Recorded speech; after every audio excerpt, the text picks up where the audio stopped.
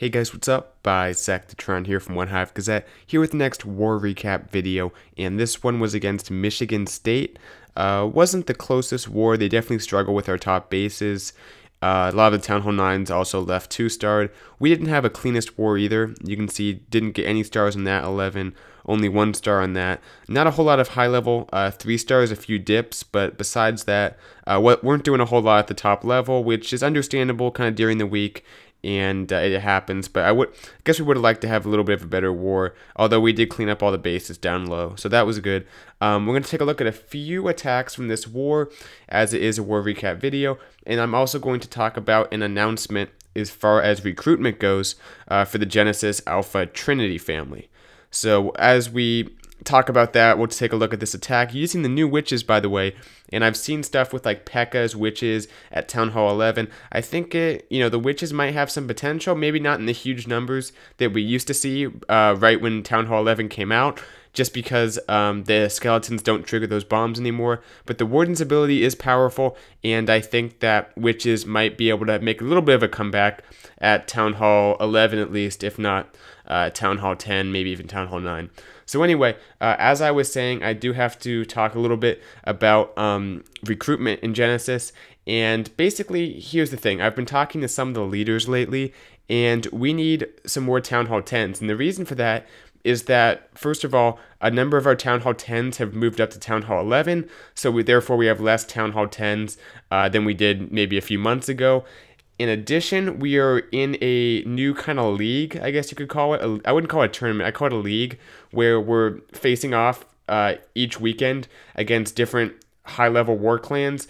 Basically just arranged wars, but it's a more organized system where there's 32 clans involved. We keep tracks of the wins, of the losses. I'm not sure if we're going to do an end-of-the-season tournament or what's going to come of the records, but we are keeping track of wins and losses and stuff of each clan. So because of that, there needs to be a very regulated roster, I guess you could say, and we need to have 9 Town Hall 10s for each war. Now, we do have, more than 9 Town Hall 10s in our clan family. The only issue is that people opt out sometimes for different stuff going on in their lives. I've opted out a number of times for different stuff I've had on the weekends. So because of that, we're looking for more Town Hall 10s who could possibly even take part in some of these wars. We're looking to move those Town Hall 10s through the recruitment process quickly. So a lot of time you have to go through, your tryouts and go to, Alpha maybe for some wars if you're going to Genesis ultimately, if you're like a high-level Town Hall 10, Town Hall 11 player. But we're looking to kind of expedite people through a little quicker just because we need those Town Hall 10 accounts to kind of familiarize themselves with Genesis. And if they have the skills, that is, we can get them through the tryout process a lot quicker. So if you are a Town Hall 10, I would highly recommend that if you've been looking for a clan, you throw an application our way. The links are always in the description of every video to apply to our family.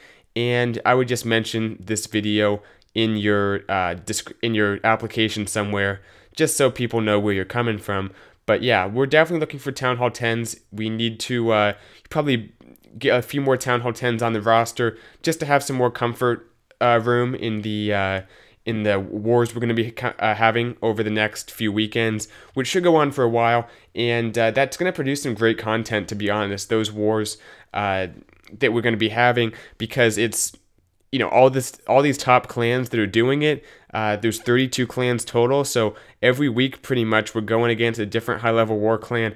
The stakes are higher because we're keeping track of this. It's not just for pride; it's also for the record on the in the league, I guess you can call it. So stakes are even higher. Should be a lot of fun, a lot of great coverage of it. I believe we're using the friendly challenge or the friendly war system, so we might kind of mess around with the prep day. I know that the prep day for this weekend's arranged war, which I should be in, is only going to be 4 hours, and then the battle day will be the full 24 hours. So that should be cool. A shorter prep day makes it a little bit easier to get the war organized and stuff. So yeah. If you are a Town Hall 10, I guess that's what I was kind of went off on a tangent, but if you are a Town Hall 10 and you're interested in applying, definitely do so. Now is a great time. We should be able to get you through the tryout process very quickly if you have kind of the necessary skills, which I find a lot of people do who end up watching my videos through osmosis one way or the other. Anyway, getting back to the attacks though from this war, this one's just being cleaned up by Ali, doing I think that was a Laloon with like a Gobo Laloon. So nice stuff there. Take a look at, I think we have 2 or 3 more to look at today. This next one was a hog attack by Sakaro. And if I try to remember this one, it's been a few hours since I chose these attacks actually. So drops down a few funneling troops. Go ahead and fast forward. Here comes a few golems.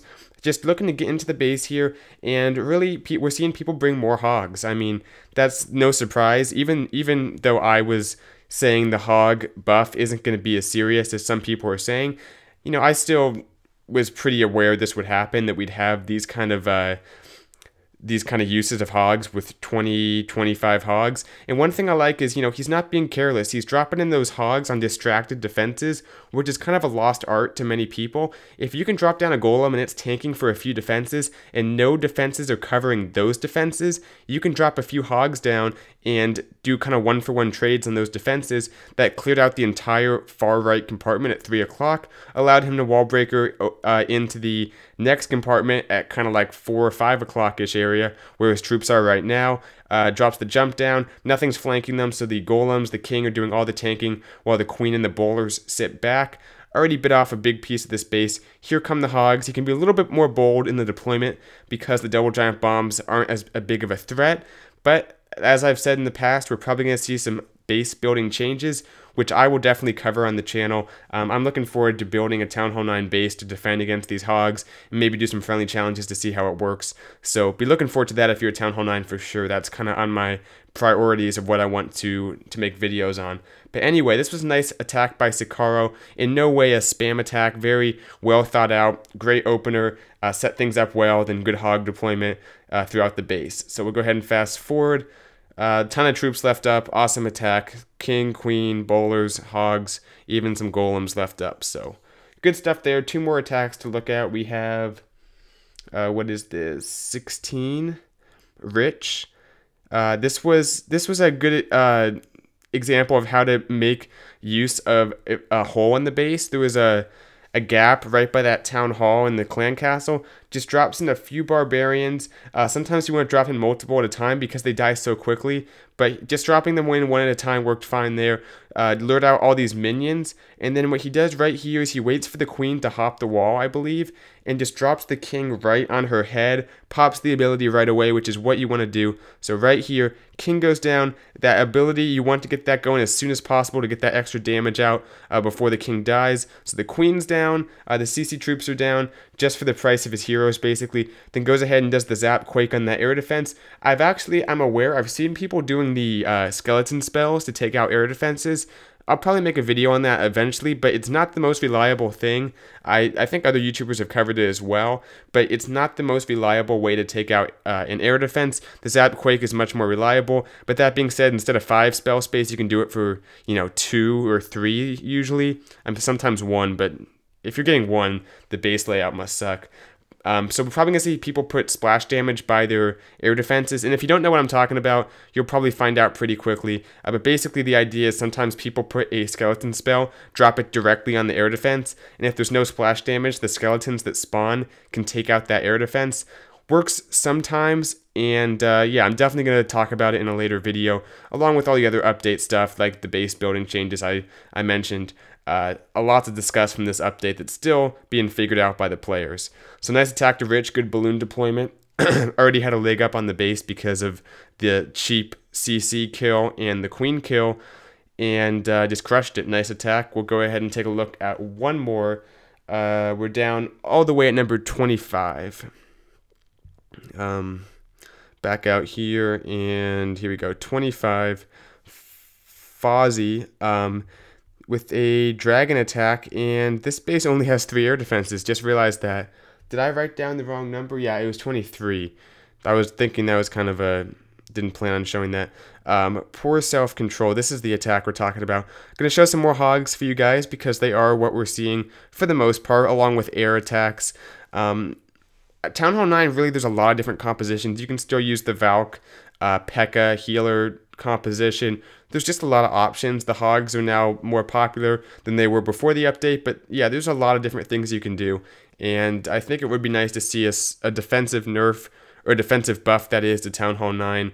Something, but you know, we'll see when people upgrade that new bomb tower. Maybe it'll make a bigger difference than we're seeing right now, but should be interesting to see. We'll talk about it later, like I said.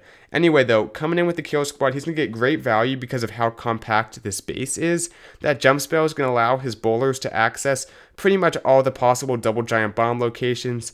Now, if a double giant bomb set can't kill a full health hog, but if that hog has taken even one shot from a wizard tower, it's not going to survive through that double giant bomb set. So they're still very important to neutralize if they do exist inside the base. This was a compact base, so the golems did all the tanking. The pathing was really predictable, and you'll see right here, the air defense is going to go down, which is right next to a double giant bomb set that might have roasted his hogs, to be honest. If that heal spell was placed on it, it might not have.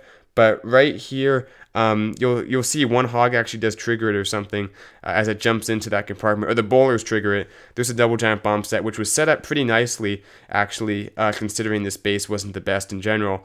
So kind of dodged a bullet, but did it in almost a planned way by having the bowlers in the middle of the base, able to neutralize those locations. A good example of how to use the stoned Goho attack. Nice attack to poor self-control.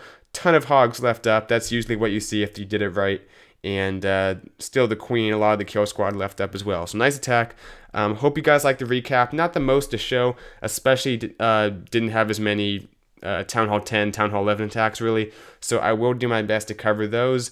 But that's pretty much all I had, only war I could draw from, and thought it was time for a war recap just to show a variety of attacks, and also announce to you guys the recruitment update. So if you are interested, be sure to apply. Any Town Hall level really, but especially Town Hall 10s right now is what we're looking for. So thanks for watching. Hope you guys liked the video, and I'll see you guys later. Bye, Sectatron out.